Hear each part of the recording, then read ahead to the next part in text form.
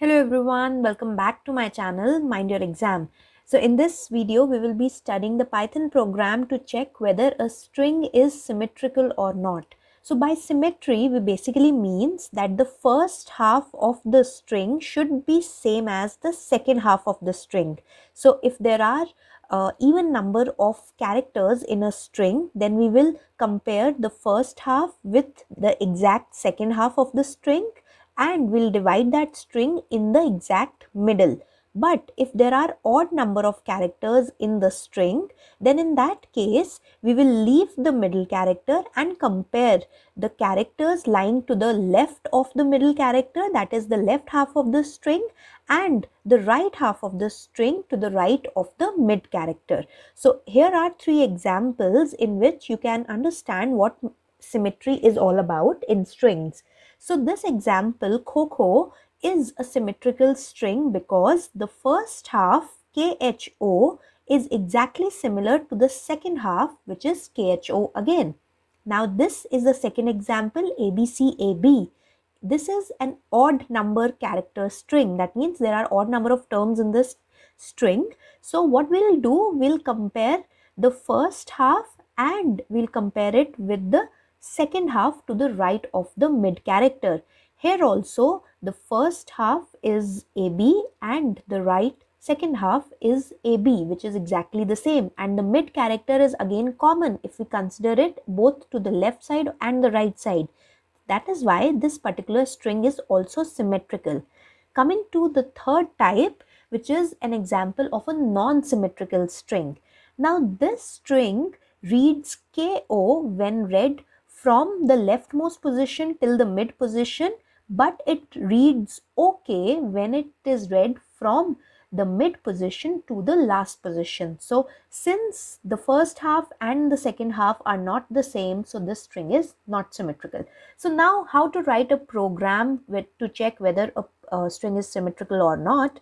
So what we are doing is, for the given string, I've written a function which will be passed as an argument to which will take the user string as an argument, and inside this function what we will do, every time we will check the first character of the left part of the string and the first character of the right half of the string, and when both these first characters match, we will proceed to the second character of the first half and then to the second character of the second half, and so on. So our first step would be to find the length of the string. We are finding the length of the string because we need to know how many characters are there, and once we know the characters, we can then find the mid index or the mid position.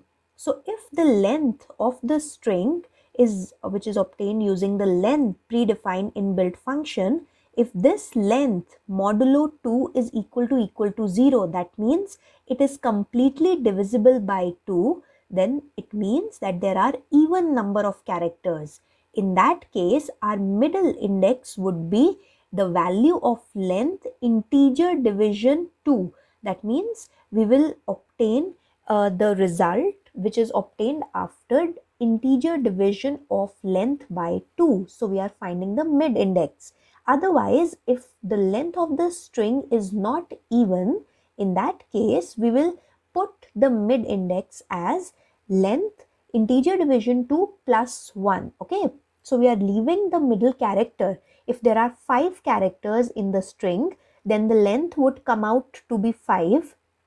This condition would become false because 5 remainder or modulo 2 will not give you 0. Okay, so you will come to the else part, and here the value of mid would become mid equal to 5 integer division 2, which comes out to be 2 plus 1. So the second half of this string would begin from 2 plus 1, that is the third index. Okay, the first half will go from 0, 1 and 2, 0 and 1. At 2 position or at 2 index, the mid character would be lying, and at 3 and 4 you will get the second half of the string for a string containing 5 characters. Now once we have calculated the mid, so we know that the first half would start at index 0. So we have taken a variable start1, assigned the value 0 to it, and the second half will start at this position, the mid position that we have calculated, and that is why we have assigned start2. So be very careful not to use the value mid as start2. You need to assign the value mid which you have calculated here to another variable, just like I have assigned it to a new variable start2. This is because when we run the while loop, every time in each iteration the value of start2 will be changed. We will move one step ahead as we keep on comparing characters in the first and the second half. So we want that the mid index should remain fixed while we increment the start1 and start2 index values. Okay. Now another variable that we have taken is the flag variable, which is set to true.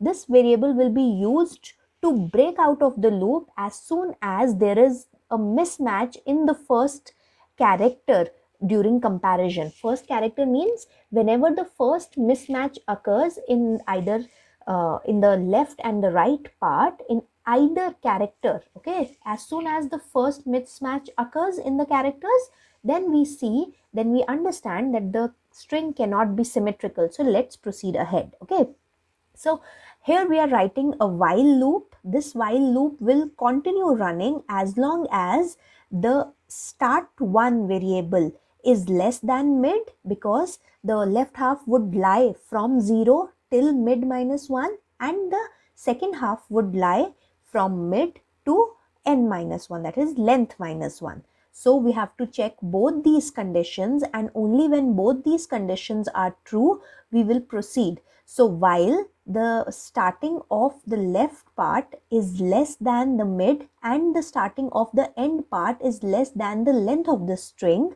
we will continue in this loop. Now inside the loop we are checking whether the character that is present at start1 index is equal to the character that is present at the index start2, and if these characters are equal, this is the equality sign, then we will move one step ahead in the left half of the string by incrementing start1, and we'll also move ahead in the right half of the string by incrementing start2. Otherwise, if this condition is not true, that means there occurs a mismatch. So we'll come to the else part. In the else, we'll set the value of flag as false and we will break out of the loop. So this break statement will end the while loop and it will bring us out of this loop to this particular if condition. So here we are setting the value of flag as false because when we come outside the loop, we check the value of flag. If flag basically means if the value of flag is equal to true, that means there was no case when we entered this else part and there was no case when any mismatch occurs. That means all the characters in the first half and the second half matched with their corresponding indexes, then in that case the string is symmetrical. Otherwise, if the value of flag is false, which will happen when the string is not symmetrical, so we'll print the string is not symmetrical. Okay, so this was the entire code that we have just seen. You can pause the video and note down this code and dry run it and then also execute it. So let's execute this code for the three examples that we saw. When we execute it, so let's first execute only for the first case, Coco.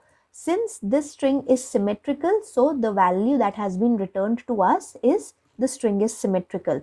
Now running it for the second case, calling this function with the value KOOH, then we get the string is not symmetrical because KO is not equal to OH. Okay, and in the last case, if we use an odd length string and then check, then it comes out to be symmetrical again. Okay, so this was all for today's video. I hope you have understood the concept of symmetry in strings. Thank you for watching. Till we meet in the next video. Mind your exam.